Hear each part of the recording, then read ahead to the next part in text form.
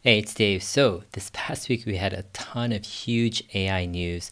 One, of course, was GPT-4 and its release, which was just amazing. And then we had Microsoft announce Copilot, the integration with Microsoft Office. And then you had Midjourney, pretty much the leader in AI photo generation, announced their version 5 release last week. In this video, I want to take a closer look at Midjourney's version 5. I'm going to take you through basically some raw images that I just generated over the past hour or so.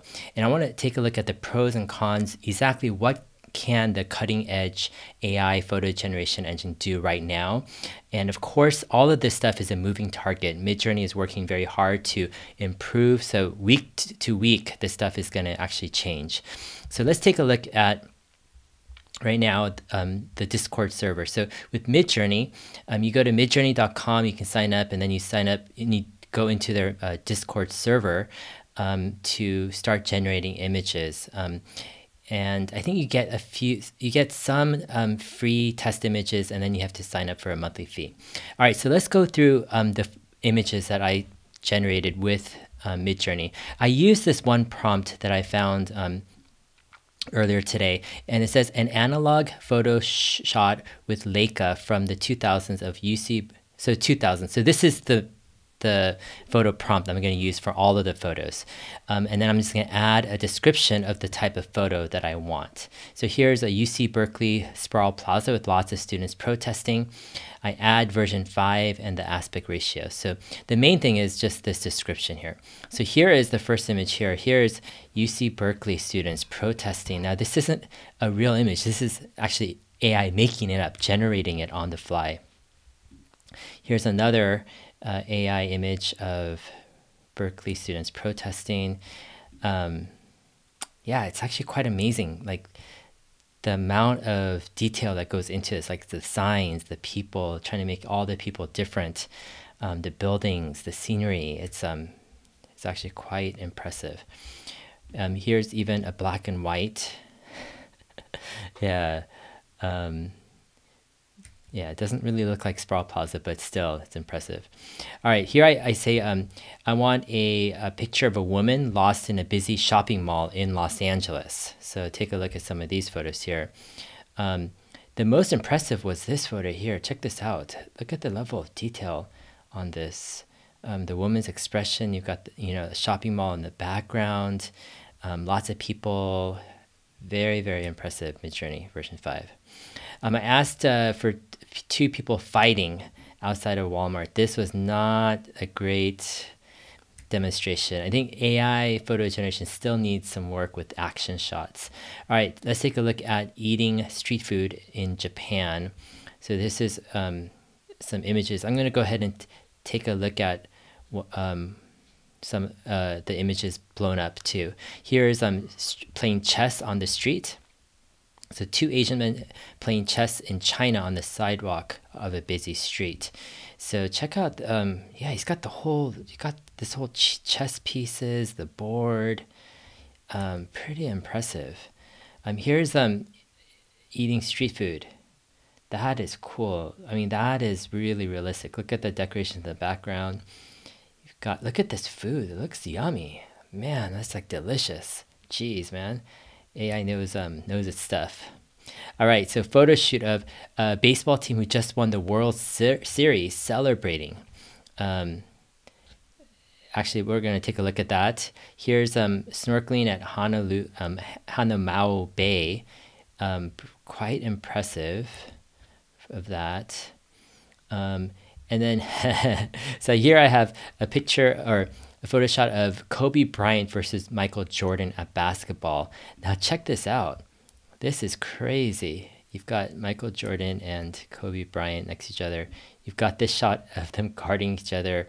Kobe Bryant is like way maybe bigger than reality, and Michael Jordan is a little bit, yeah, it's not the most natural shot. But still impressive. Here's the baseball team who just won the World Series picture. Now check this out. AI knows how to I mean, it has some photos, a lot of photos in its database, but still it's creating, these are new photos it's generating. World Series team celebrating. And look at this, like these are all different. Like every time Midjourney generates a photo, or they actually generate 4 photos at once. So these are some examples. I did a 25-year-old woman winning American Idol and celebrating. This wasn't that great. I think it didn't have maybe the context of what I was looking for. I was thinking more Kelly Clarkson on season 1. Analog photo shot of being stuck in a tornado. Pretty interesting. Here's a camping shot. Now here's a Yorkie cuddling with their owner. So I shared on Twitter, my family, we lost our Yorkie dog this past weekend of 14 years. And so anyways, this is quite amazing. Look at these photos. That's insane. We're going to look at a couple of these photos more close up. Here is 12-year-old boy shooting basketball by himself at a school basketball court.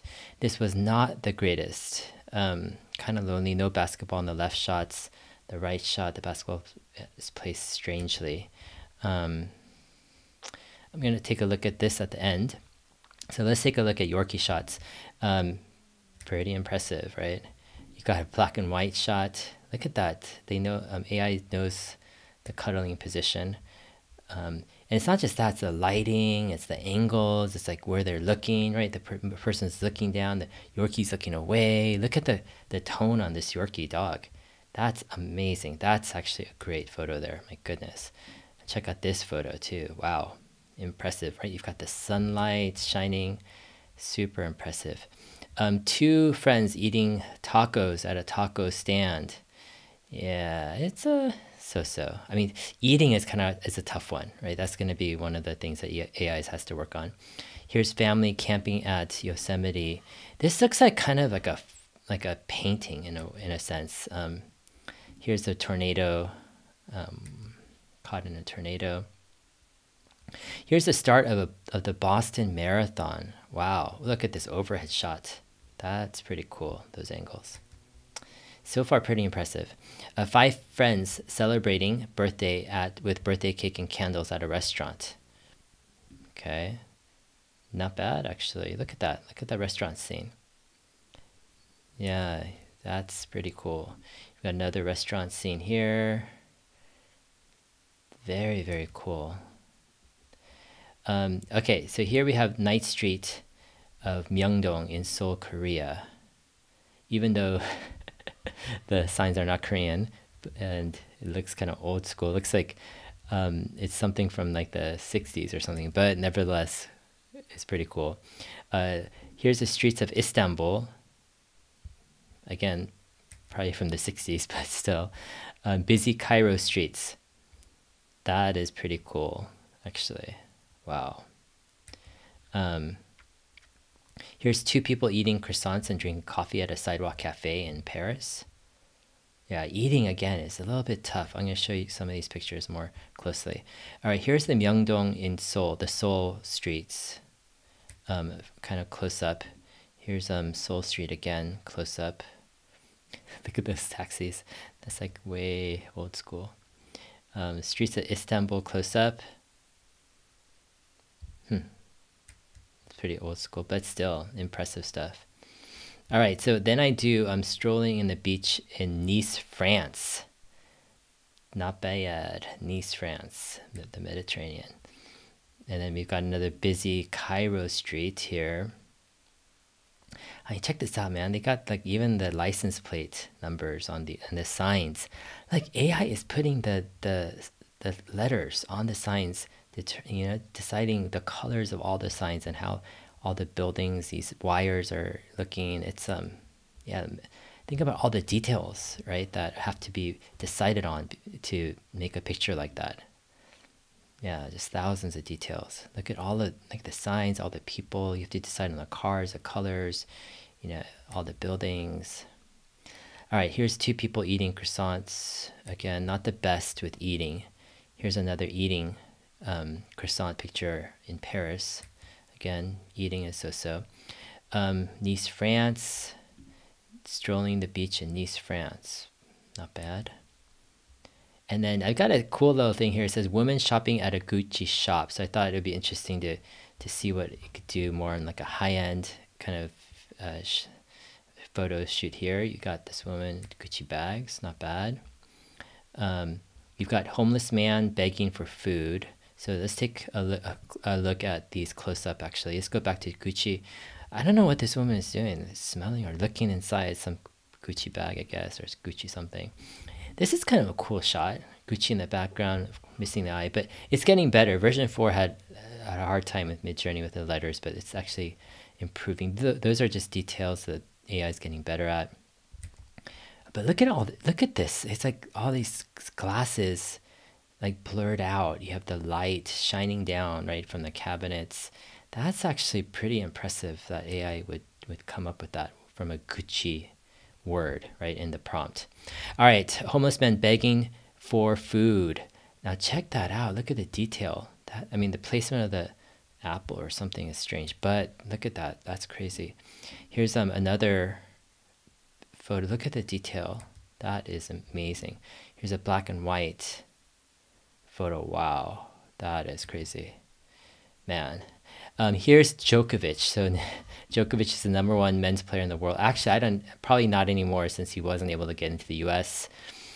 But these are kind of strange. If you look, here's kind of like, what is that? But it's Djokovic's face, and it's kind of hitting weird shot. But these action shots are still something that AI is working on. Yeah, the dimensions of the racket and the net, right? Still working on. Here's again, looks like more like a video game thing, but still, here's thing. Yeah. I mean, it needs some work, but that's the state of version 5 right now. All right, let's take a look at Santa Monica Beach. So I said Santa Monica Beach boardwalk with lots of people. Okay, not bad. That looks pretty impressive actually. Here's the boardwalk. Like, yeah, AI is having to do a lot of deciding of lots of details. You know, each person, each color, each position, right? The buildings, the scenery.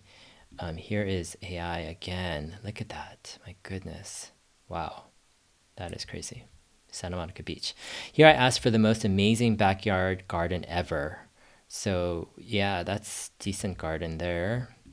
That's a pretty nice garden there too. You got an overhead aerial shot of a garden, and then you've got another garden. It's probably, yeah, I like this one too. Very impressive. All right, so we have waiting in line at security check in a busy airport. Now check this out. This is actually quite impressive. Look at how many people there are, and wow. You know, it's just a matter of time before people start to figure out text to video and manipulating, right, the scenes and images. Now this is going to get trippy after a while. Check this out, another airport scene.